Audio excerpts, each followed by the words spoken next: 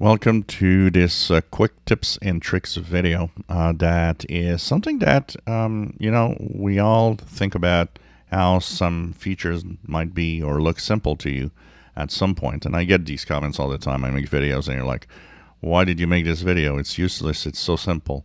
Well, it's not, because for what maybe you find simple, it might not be that easy for somebody else. So we cannot jump to conclusions like that. A question that I got, and I think I had made a video a while back with that, but it's something that a lot of people don't find easily. Where's my C drive? This is one of the questions that popped up in the last 24 hours, and I thought that not only will I show you C drive, but I'm going to show you a few little things about your accounts and where you are in the different folders of your computer. So first of all, where do I find my C drive?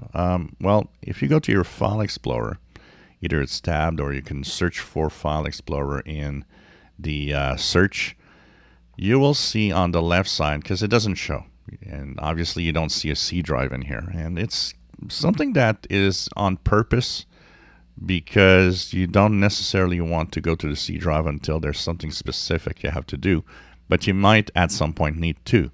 And so you have something on the panel that's called This PC. When you click This PC, you will see your C drive is actually there. This is where the C drive is. And the C drive is where everything is stored for your computer. And your drive might be split into different drives. You would see C, D, E, and so on, or you might have a USB drive, or you have other stuff there. But this is kind of the entry point to all the drives on your PC. And by the way, if you are on the C drive, where are the folders where everything is stored on your computer? It's C. Then you'll have in here something that is going to be called users.